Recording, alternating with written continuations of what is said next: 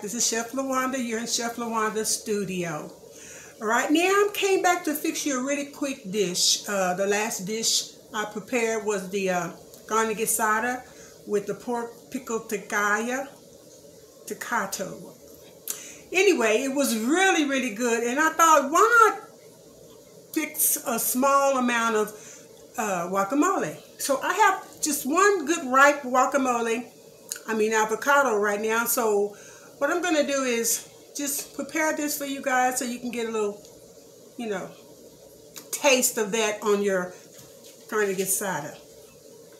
I'm going to take this nice ripe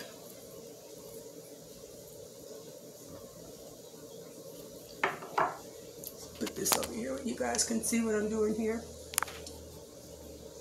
Avocado, I've cut it in half.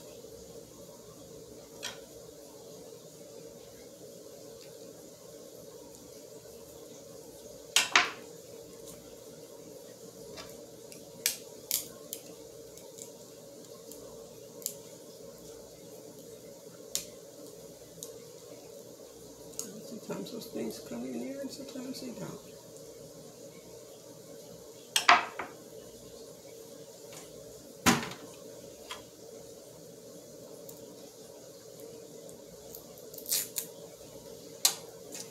Okay, I'm just going ahead and dice this up while it's still in the hull.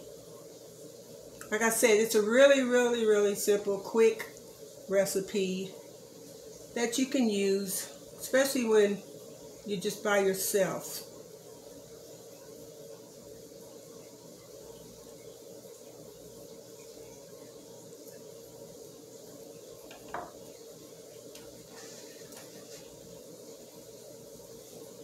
So, just take this and just squeeze it out. I've already diced it up, so I'm just going to squeeze it out of the shell, out of the hull. As you can see, that's all. Don't need that. Let's do the other side. A little difficulty getting that seed out of there. We don't want to use that part right there.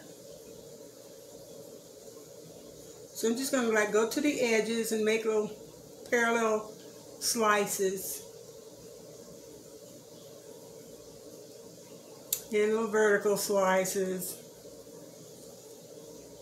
all across the avocado while it's still inside of the avocado hull.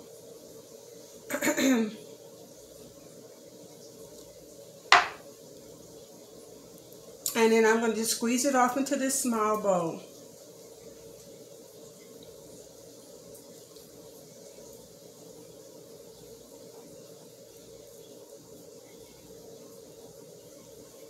Like so, okay? Now I'm going to also be using, in this dish, I'm going to also use garlic. So it's just a small amount, so I don't need a whole clove because we don't want the garlic to overpower. Let's just cut half of this and use it into our dish.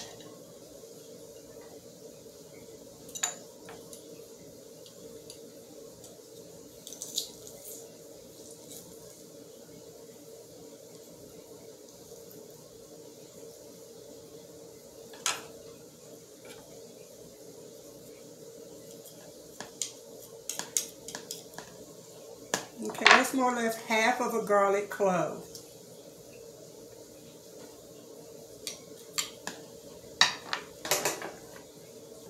I have onion here.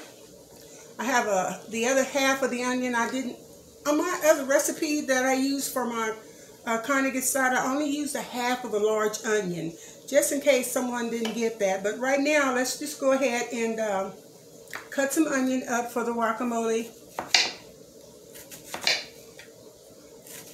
You can see I'm cutting these into real small slices here. Once again, we don't want these to overpower the avocado because we won't eat the avocado. So we're cutting these into small little pieces here. And I'm going to use about a tablespoon, not even a tablespoon, maybe a teaspoon and a bit of this onion. And once again, it depends on how you like it. I'm just showing you some basic methods of how I like to cook things my way. So I'm going to use just maybe about this much onion, which I'm going to say is about a tablespoonful.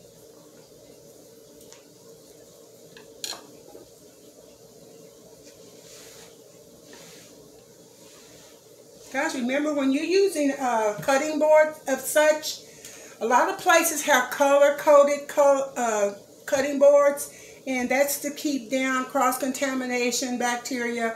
But if not, you can just always, like I always have a little water over here, bleach water, and you can just always just go in and wipe your cutting board down to avoid any bacteria. Bleach water is fine. They have some sanitizing solution you can use, it's fine.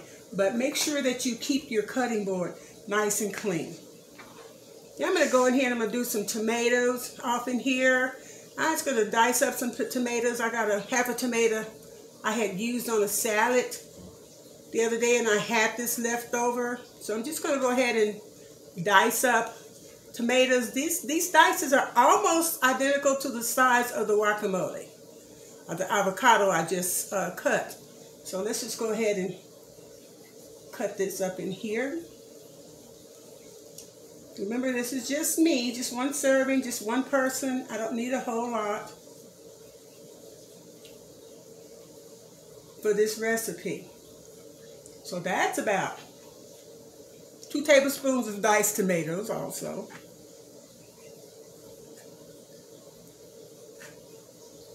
So what I'm going to do is going to blend this up right now.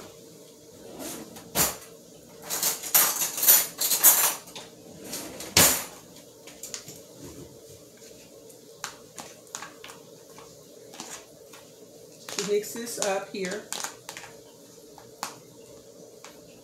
A couple of tomatoes not chopped up. I also use in my guacamole mix or avocado salad or whatever you want to call this. I always use this McCormick's guacamole mix. It really enhances the flavor, even though sometimes you have just about everything that this would have in it. But this would always enhance the flavor. You can always find a commercial item that would enhance the flavor of whatever you're fixing. Like if I do chili, homemade chili, I'll open up a can of wolf chili or Hermo's chili and add it to that. And all it does is enhance the flavor of chili.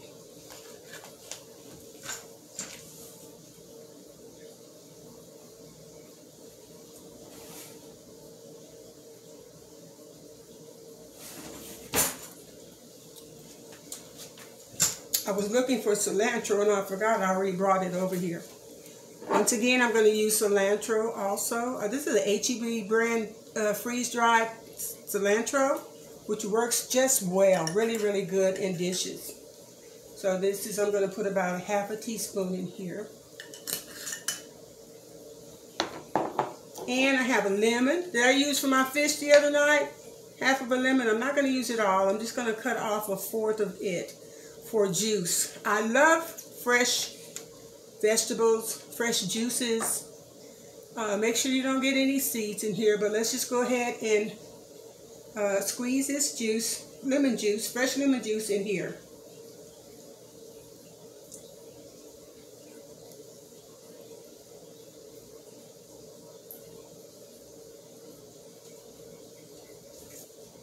This packet was full. I had used it prior, so it has like less than half a pack of the contents left. So let's just go ahead and use the rest of it.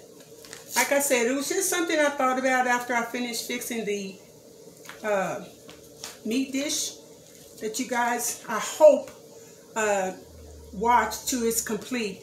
And so let me just make some avocado guacamole dish. So I'm just going to go ahead and put the rest of this into here. Like I said, it was less than half a pack. So okay, so here we go. I'm going to stir this, combine it, blend it.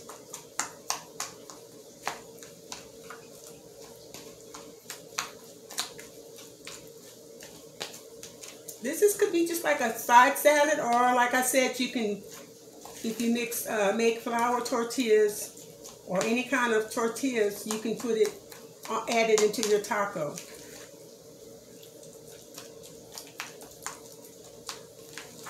So you can still see the avocados. They're perfectly right. I could smash them more if I wanted to, but I want to leave them just like this. And the flavor, let's see what we got going on with the flavor. Oh my God. It's perfect. I don't need to add anything else, not even salt. A lot of times when I make this dish, I fix it with more than one avocado, but I sprinkle a little bit of salt on it, but this is too perfect. I don't know what's going on tonight, but my flavors are on point. I had a chef, I was an apprentice up under one of the executive chefs where I worked one day, and he came to me and he says, LaWanda, you have the perfect tongue palates. Your tongue palates are so perfect. Well, being an apprentice and young into my trying to become a chef, I had no idea what he was talking about, my tongue palates. But as I start cooking over the years, I understood that there's a taste. Your mouth has these taste buds in your mouth, and some people, they're not all the same. They really are not.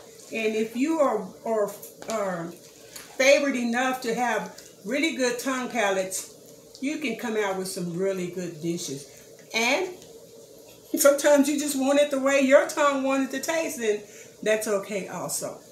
I finished with this, and all I need to do is put this between some tortillas, trying to get started, or just a side dish on a meal that I'm eating, and I've got me a nice avocado guacamole salad. So until the next time, I hope you enjoyed this small video, and I'll be seeing you later on. Have a good night.